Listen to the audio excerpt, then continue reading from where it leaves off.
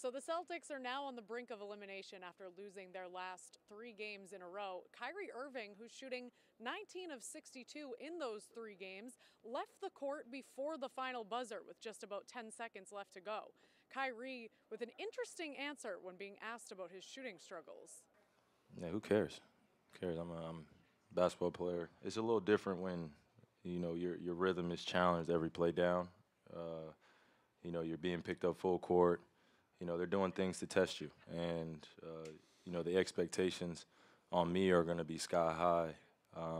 And I try to utilize their aggression against them and still put my teammates in great positions while still being aggressive. I'm trying to do it all. So, for me, the 22 shots, I should have shot 30. It's win or go home. You do the same thing you've been doing all along. You play the next possession to win it, and that's it. You focus on that. It takes a lot of mental fortitude. It takes a lot of mental toughness, and it reveals a lot. And so, I'm looking forward to that challenge. We don't want to be in this position, but we are. And we've got to go to Milwaukee and do everything we can to give ourselves another chance to play here on Friday night. Only 11 NBA teams have ever come back to win a playoff series after going down 3 games to 1. 2 Celtics teams have done it, first in 1968 and most recently back in 1981.